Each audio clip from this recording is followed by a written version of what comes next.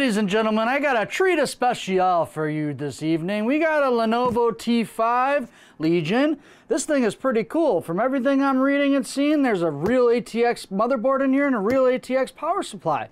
You know what that means, ladies and gentlemen? That means that you can buy a pre-built and literally upgrade it to your heart's content. All right, guys, we are gonna bust her open and we're gonna get inside this box. So let me go and flip it on its side because it's a little bit too tall for our table here.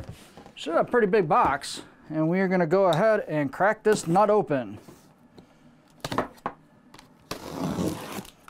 One nice thing about this thing is it does come with an i5 6-core 6-core 12-thread processor, 2.2 gigahertz stock with 4.440 boost. Does have a keyboard and mouse, which I will show you guys here. We'll get it busted out on the table once we get this guy out of the box. So that's what the packing looks like. So I'll say this is really good packing. It's better than even some of the HPs. Foam is at least 3 inches thick. You know what? I have to bust my measurement tool out.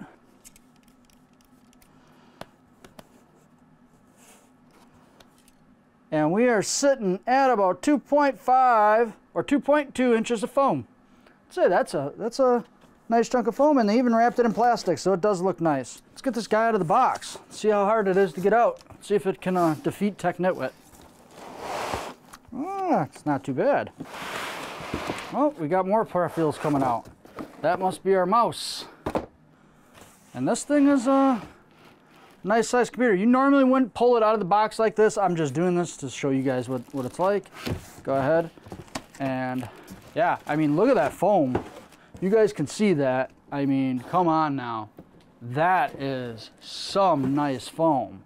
Holy crap, Lenovo. Good job, guys. Let's guard our ginormous piece of foam.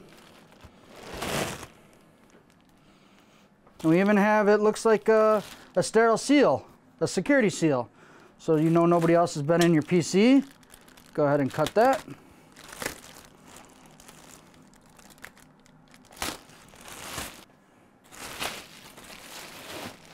Guys, I'm gonna start from the top right here. We got two Super Speed 3.0 ports. These are Gen 1 USBs. We got a headphones and a microphone, and then of course our trusty dusty power button.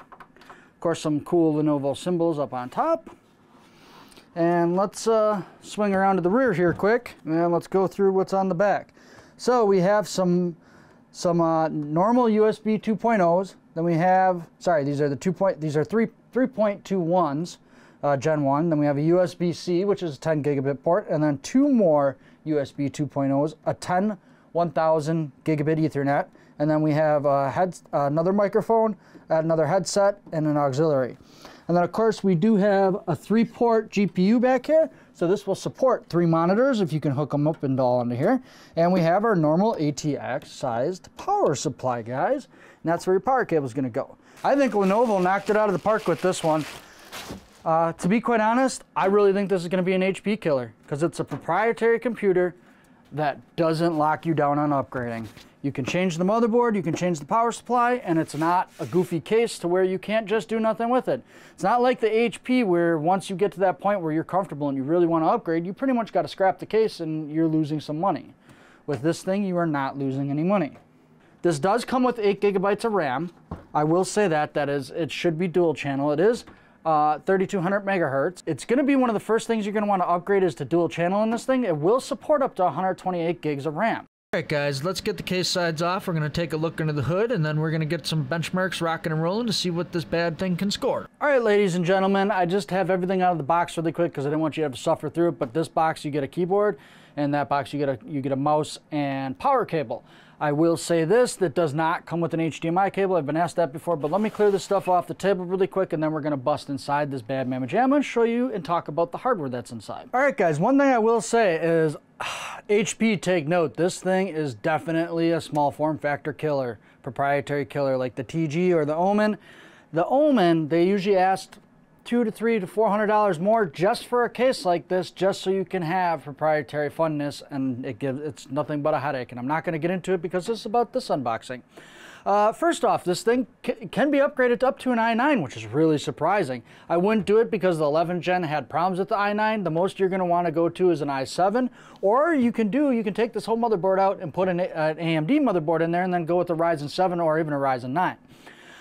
This does come with a 1660 Super, which is really nice, 6 GB variant. There's 8 GB of 3200 megahertz DDR4 in here, and you can fit a really nice cooler in here. There's also RGB up on the top. This is all addressable. The back fan is RGB addressable, and the 2 front fans. Let me go ahead and let's pull off some of this jazz. And then we are going to get an iFixit kit out, and we are going to break this bad mamma jam open. I really like how they etched this or mirrored it. It is really cool. I mean, Lenovo did a really nice job. So let's get ourselves iFixit kit out here, and it looks like we have just thumb screws. Am I going to be strong enough to get them off? No, I'm not. So this is going to be a regular Phillips, probably number 2. And let's swing around with the rear with this guy. And then we're going to start with this one right here. All right, guys. Then you're going to take the panel, and you're going to pull forward or back. Oh, sorry, not forward. And it is latched in by little latches right here. So this is actually a really heavy piece of glass. Holy crap, Lenovo. You guys did not cheap that out. I'm going to say that this is at least a 1/4 of an inch thick piece of glass. Wow. I was not expecting that. Lenovo, you guys have gone crazy. Wow. Look at that, guys. Look at how thick that is. I mean, they did not cheap out on the glass here. And now I'm getting fingerprints all over my nice fancy new computer. Wow. Wow, wow, wow. So here's our 1650. Of course, I'm gonna estimate that you're gonna have enough room if you really wanted to put a 3090 in here. Break out our trusty dusty measurement tool.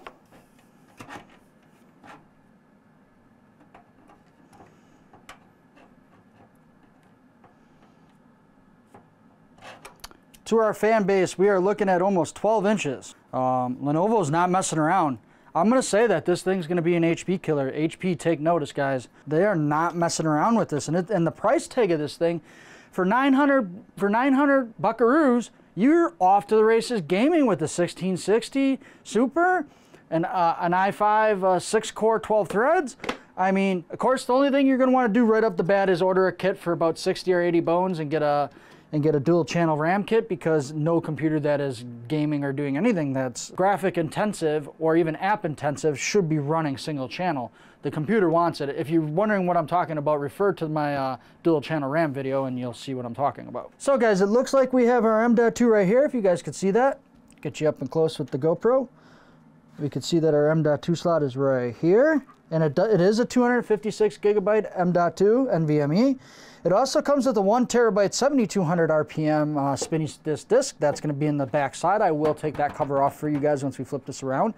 As you can see, we only have a single DIMM, and we do have 4 DIMM slots, which is up to 128 gigabytes of RAM. I think I said that in the first. We do have 4 SATA ports. So we got 2 right here and another 2 right here. So you can put up to 3 SSDs, or if you wanted to remove the spinny disk, you put up to 4 SSDs in here. You might have to stick one to the case. Of course, we do have some really nice fans. Lenovo didn't cheap out on fans. I'm not going to say they're knocked to a grade, but they are definitely nice case fans, just from looking at the build quality of them. So let's show you guys that shrouded area in the back. Got another two screws that we got to take out here, and that just pulls back, and that is our side panel off. There's no sound dampening, but they at least did paint it, so it's not just brushed metal. Lenovo does have a really nice upgrading screen if you want to try to upgrade through Lenovo. If not, you don't have to stick with Lenovo's upgrading path. You can stick anything in this PC you want. You can stick a different motherboard, different graphics card, different processor. This case is universal.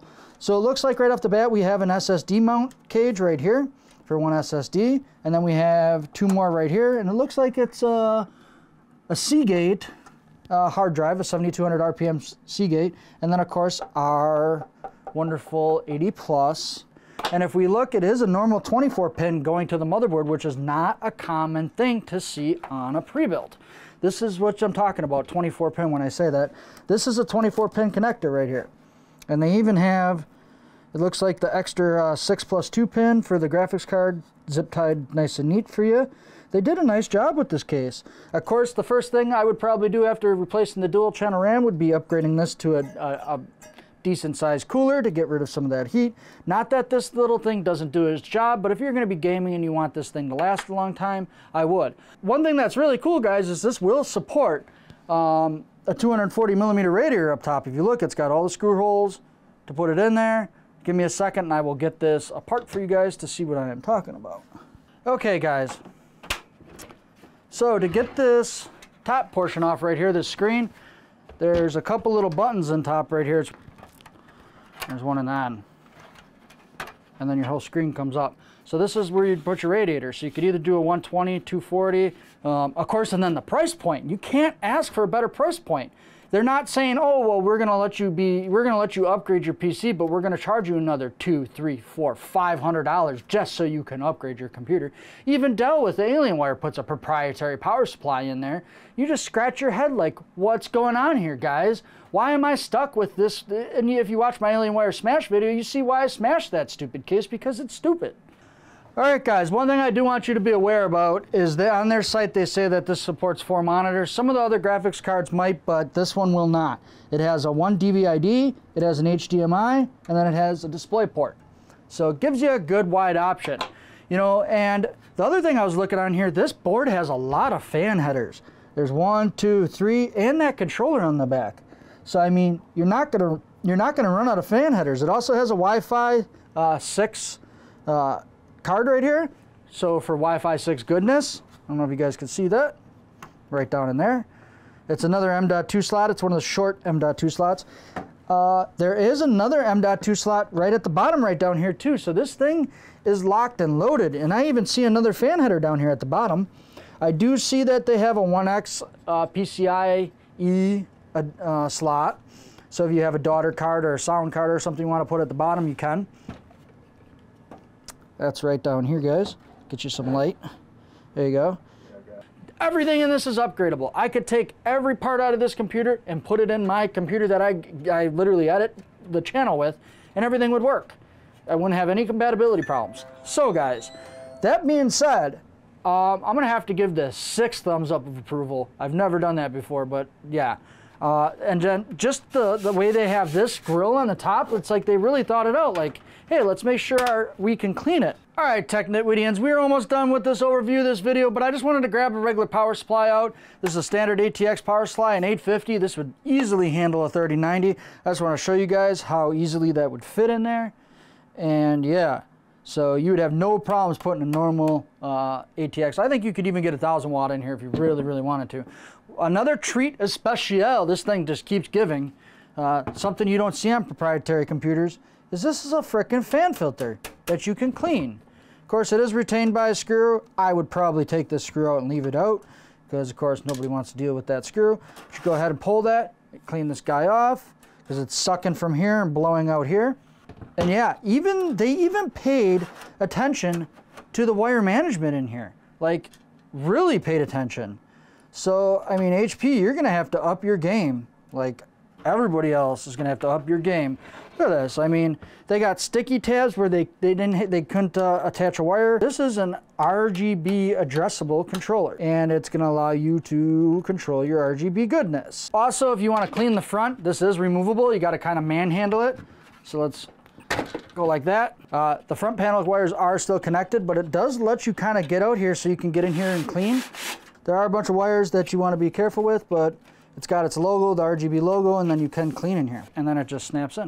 Lenovo, guys, Lenovo, the engineering and thought that went into this PC, hands down. I know you're probably like Techno, but there's enthusiast grade PCs that have all this stuff, of course. But for a proprietary company to finally just get it, Lenovo has done it. Lenovo has knocked it out of the park, guys. All right, let's get the benchmark done. We're going to run a Time Spy DirectX 12 and see where this PC lands. Hey, Tech Nitwittians, we are back here, and we just got done running a benchmark, and I am going to want to see the difference when I install dual channel RAM, but yeah, our 3D Mark Time Spy, that's DirectX 12 benchmark, scored 5,869, and our first graphics score was 33.20, and our second was 37.03. Sorry, I have that flipped around. The first one was 37, and the second one was 33.